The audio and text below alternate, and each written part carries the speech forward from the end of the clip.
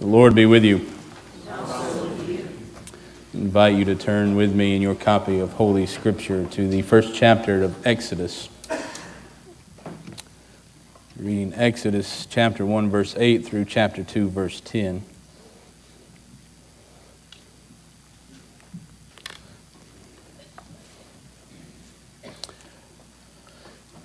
Exodus chapter 1, beginning with verse 8. Now a new king rose over Egypt, who did not know Joseph. He said to his people, "Look, the Israelite people are more numerous and more powerful than we. Come, let us deal shrewdly with them, or they will increase, and in the event of war, join our enemies and fight against us, and escape from the land." Therefore they set taskmasters over them to oppress them with forced labor. They built supply cities, Pithom and Ramses, for Pharaoh. But the more they were oppressed, the more they multiplied and spread, so that the Egyptians came to dread the Israelites. The Egyptians became ruthless in imposing tasks on the Israelites and made their lives bitter with hard service in mortar and brick and in every kind of field labor. They were ruthless in all the tasks that they imposed on them. The king of Egypt said to the Hebrew midwives, one of whom was named Shiphrah and the other Puah, "When you act as midwives to the Hebrew women, and you see them on the birth stool, if it is a boy, kill him. But if it is a girl, she shall live." But the midwives feared God. They did not do as the king of Egypt commanded them, but they let the boys live. So the king of Egypt summoned the midwives and said to them, "Why have you done this and allowed the boys to live?" The midwives said to Pharaoh, "Because the Hebrew women are not like Egyptian women, for they are vigorous and give birth before the midwives come to them." So God dealt well with the midwives, and the people multiplied and became very strong. And because the midwives feared God, he gave them families. Then Pharaoh commanded all his people, "Every boy that is born to the Hebrews you shall throw into the Nile, but you shall let every girl live." Now a man from the house of Levi went and married a Levite woman. The woman conceived and bore a son, and when she saw that he was a fine baby, she hid him 3 months. When she could hide him no longer, she got a papyrus basket for him, plastered it with bitumen and pitch. She put the child in it and placed it among the reeds on the bank of the river. His sister stood at a distance to see what would happen to him. The daughter of Pharaoh came down to bathe at the river, while her attendants walked beside the river. She saw the basket among the reeds and sent her maid to bring it. When she opened it, she saw the child. He was crying, and she took pity on him. "This must be one of the Hebrews' children," she said. Then his sister said to Pharaoh's daughter, "Shall I go and get you a nurse from among the Hebrew women to nurse the child for you?" Pharaoh's daughter said to her, "Yes." So the girl went and called the child's mother. Pharaoh's daughter said to her, "Take this child and nurse it for me, and I will give you your wages." So the woman took the child and nursed it. When the child grew up, she brought him to Pharaoh's daughter, and she took him as her son. She named him Moses, because, she said, "I drew him out of the water." May God bless the reading and hearing of Holy Scripture. Would you pray with me?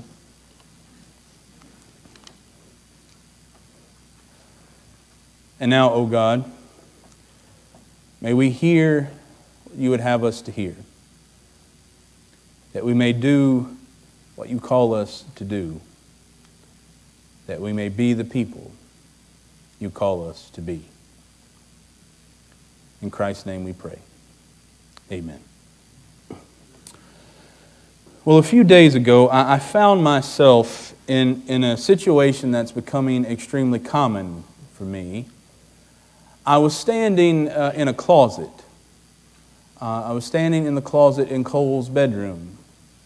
Cole was standing there with me, his hand over his mouth, trying to suppress, like just bursting out in giggles. The little folding doors were closed, and right outside the door was Sally. And Sally was saying, "Where's Cole? Where's Dada? And Cole's just, trying to be quiet, but at the same time not really being quiet, And when Sally opened the doors, he just started busting out laughing, and we fell on the floor, all three of us kind of giggling and carrying on. Happens way too much these days. What's funny about it is Cole will he said, I'm going to go hide and then do it right in front of you as if you're not going to know where he went, right? That sort of spatial cognitions, I guess. But I remember, for some reason, later on that night, or it may have been the next morning, that situation came to my mind. You know what I'm talking about, right? When those times in your life when for whatever reason your brain decides, I've got to take a picture of this. I've got to save this to the hard drive. I've got to take a picture of this and post it on my mind's Instagram feed, right? Like this moment that makes really no sense in context, or out of context, but for some reason your brain says, I got to remember this. And I can't remember if it was in the morning in my time of prayer or maybe in those sort of special hours, those rare moments when you're going to bed and everything is off and it's dark and you haven't given in to sleep yet. That time when your spirit is most sensitive to listening to God. And I remember asking myself, how did I get here? Right? How did that happen? How did I wind up in this place? How did I wind up in this situation? It's weird how it happens to you, right? Sometimes you might be in line at the bank, mundane as it is, and all of a sudden, all of the coincidences, all the incidents and accidents of life all sort of begin to lay out in your mind for some reason, and you wonder, how did I get right here, right now? How? I think we don't ask that question enough. That we don't stop enough in our lives, especially in moments worth savoring, worth understanding, to ask, how did we get here? Sometimes we just take the moments and the stories for granted. I thought about that when I read this, frankly, long passage in Exodus. I wanted to just get to the end because I've read the Bible many times, as some of you have. I've read it enough. I've heard the story enough. I watch it every Easter and Passover with Chuck Heston, right? And Yul Brynner. I know the story. Just get to where it's going. This is Moses. Get to where it's going. And at the end, Moses is drawn out of the water. And I go, thank God, we're at that point now. We can move the story forward. But sometimes we have to wait. What led to getting us here? The text we read this morning starts, a new king, a new Pharaoh arose over Egypt who did not know Joseph. Most folks don't know Joseph. If you ask them who Joseph is, they'll go, the fellow with the coat? Maybe, right? That's if you know something about Joseph. We talked a little about Joseph last week. His 11 brothers, jealous of him, sold him to some Ishmaelites who wound up selling him to the Egyptians. He stays there some 2 decades, rises through the ranks, becomes the vizier of Egypt, over all of the grain bins, all the storage that they'd had in the midst of famine. Does a lot of good things. Has 70 kids. 70. And then a Pharaoh comes along. I don't know who that is. That's crazy. What if the Pharaoh had remembered, oh, that's Joseph. We have a special place for his people. How things would have gone differently. I wonder. But a Pharaoh arises who doesn't know Joseph. He looks out, sees all the Israelite people, and there are a lot of them. He's worried. There are a lot of them. They might rise up. Isn't it odd? Our insecurities lead us to the worst case scenario. The Pharaoh arises and says, you know what might happen? You know what just might happen? They might rise up and join our enemies and take over. Or they might leave and take most of the economy with them. We can't let it happen. So he divides them, puts taskmasters over them, and when they still keep going, when they still keep having children, when they still keep getting stronger, what does he do? This isn't enough. Let's bear down on them. Make their work harder. But what if he hadn't done that? What if it had gone differently? What if it had slowed down the rapid expansion of the Israelite people? Oh, well, I guess the Egyptians are okay. I guess they're not that bad. Let's let them be. Let them be. They can be our workforce, but pay them a nice wage. They're not going to take us. What if it had been different? But they keep rising. He's scared. And I love this little scene. It's easy for us to look over. The Pharaoh calls in the midwives, and we're given 2 of their names. Now that's odd. Women, I'm sorry, it's just the way it was back then, and I hate it, and I know it's wrong, but women didn't get a whole lot of press. And so midwives especially, you could have women who had families, who were considered productive, and then you had the midwives, right at the bottom. The most powerful man in the world, Pharaoh, calls the lowest level human and says, you got to do this. And we're told 2 of their names. Now, they're not particularly great names, Puah and Sifra, but it's their name. And he calls them in and tells them, look, when you're there helping them give birth, if it's a boy, kill it, and let the girls live. Do you see the irony in that? Let the girls live. Is there a single male in this story who's a hero? Come on, man. Are there any men in this story? No. Women, are there any women who were heroes in this story? Let the girls live. Pharaoh might come to regret that.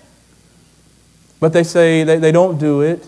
And I love it. It's humorous, isn't it, right? Pharaoh says, how can you do this to me? They go, well, the Egyptian women, they're sissies.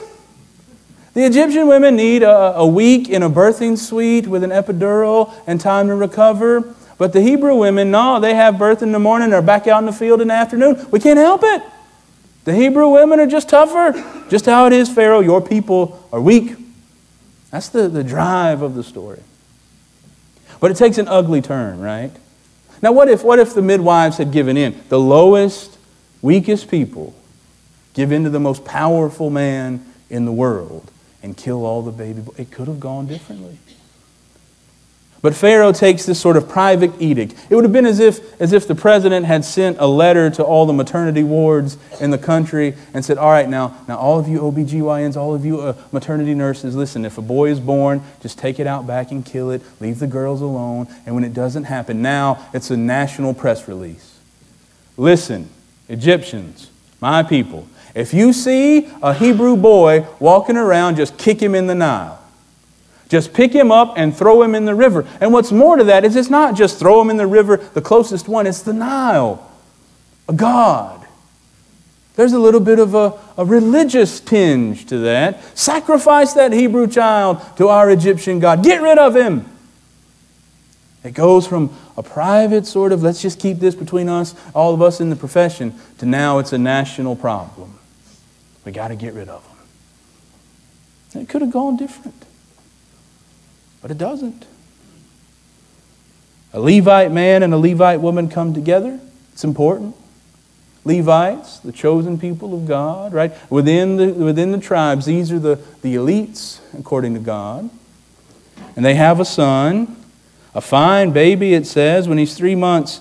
She puts him in a papyrus basket. Do you know what that word is in Hebrew? It's the exact same word for ark.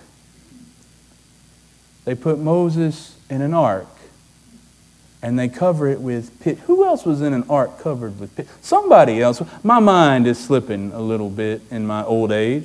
Somebody else was in an ark, set out on the water among the reeds. And there he goes. Could have been different. Think of all the things that could have happened. Just put the baby in the basket and trust it to the river. Just trust it to the river, and there it goes. I've heard there are alligators in the Nile. That would have made for a more interesting story, but a much shorter one, I think. He could have just floated out and landed on the other side, and an Egyptian walking along says, wait a minute, there's a Hebrew boy in that basket. I better poke some holes in it. It's supposed to drown him. It could have gone any numbers of ways. It could have floated on down the Nile all the way. Moses' sister could have come back and said to her mother, I'm sorry, but the basket got away from me in the current. I'm sorry, but there were gators. I'm sorry, there was something else. It could have gone any other way, but instead it winds up where? Pharaoh's daughter. There, he's pulled Moses, from the water in a basket.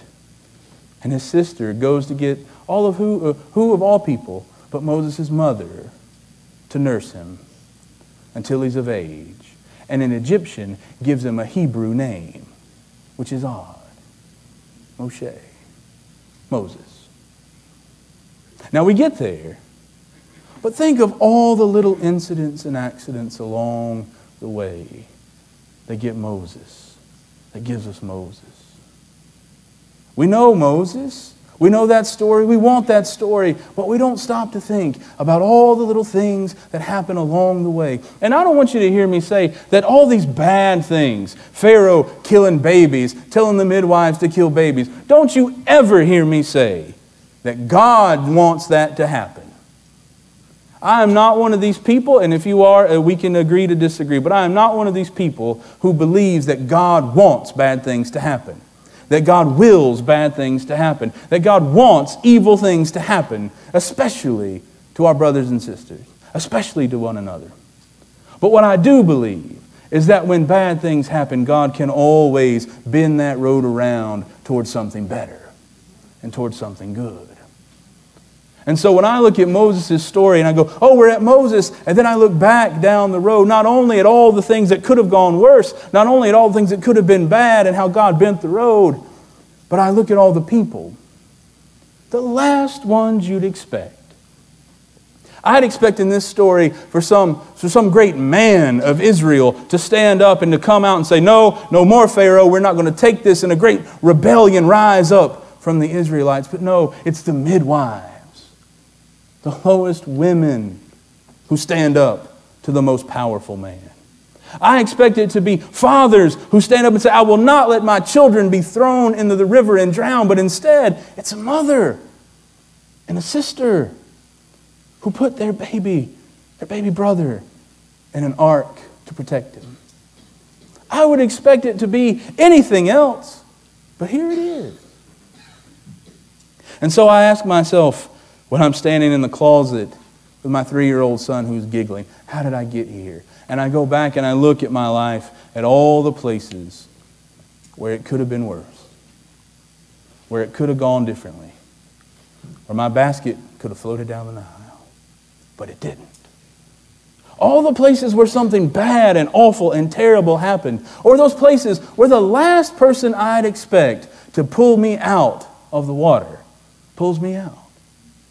When the last person I'd expect to knock me back in line with what God wants, God's plan, that last person I expect comes along.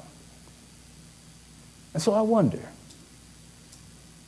as you're sitting in this room this morning, most of us, we do it every week. We take the time for granted, don't we? That we can come and just sit in this pew, listen to Chris jibber jabber, then we can go eat some chips and salsa, go to Strutt, do something. We take it for granted every week that we can come in this place and sit down and life will be the same tomorrow on through until next Sunday. But I want you to take this moment right now.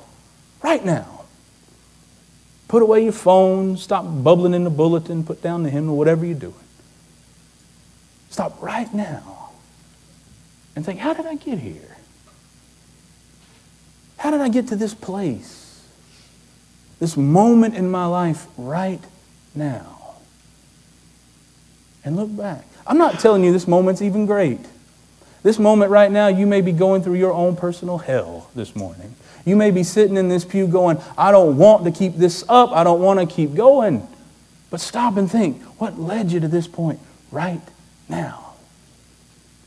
This may be the best day of your life. You may have got the best news you've heard all year, all decade this morning. You may be sitting in here right now just shaking in the pews, bubbling over with excitement.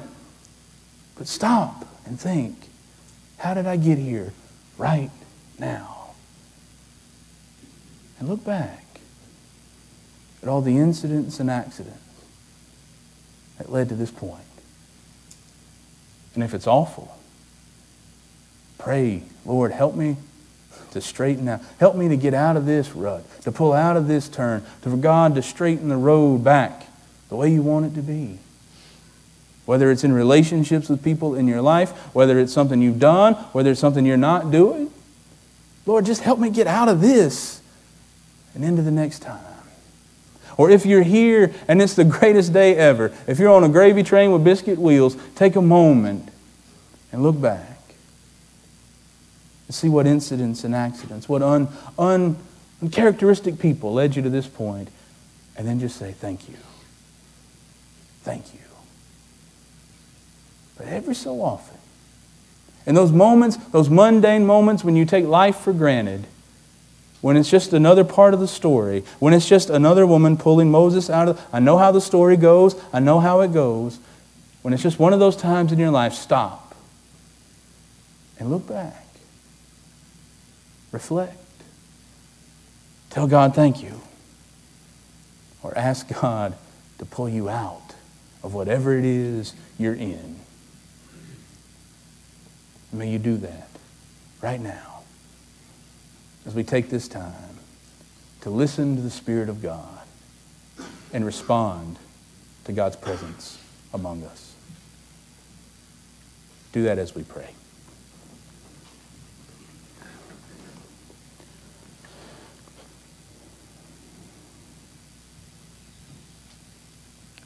Lord Jesus Christ, Son of God, have mercy on us, O Lord, when we take the mundane moments of life for granted. Have mercy on us, Lord, when we are in the depths of the dark valley. Have mercy on us, Lord, when we are at the height of the mountain. And remind us of all those things that you straightened out to get us to the times of joy. And Lord, remind us that you are the one who will straighten out all the times that lead us into the depths. God, help us throughout our day today and the week to come, each day of our lives, to just pause for a moment. Perhaps in those quiet hours before sleep, in the early hours of the morning, or in our drive to work. Help us, God, to take just a moment to reflect on our lives, to say thank you. Or if we need, Lord, to say help me. And so, God, in this time, as we listen for your Spirit to move, help us, God, to look back, to say thank you, to say help me, to look back on all the incidents and accidents in our lives. To see them not as caused by you, but to see, Lord, in those times where you move to make us more and more like your Son, Jesus, in whose name we pray. Amen.